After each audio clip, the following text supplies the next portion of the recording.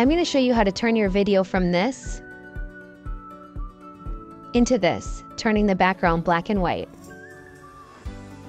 Open up a new CapCut project and import your colorful video.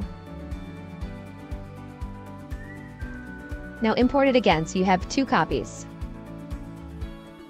On your second copy, go to the bottom and click Cut Out.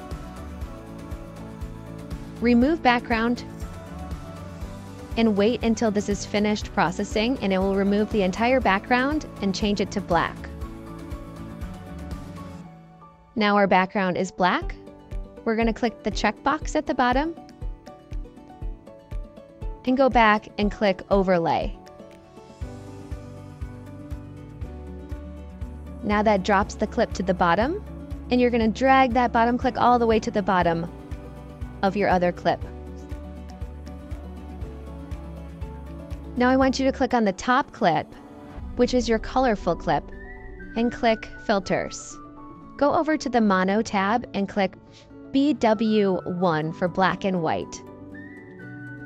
And now you have a black and white background with a colorful video in front, which is the overlay.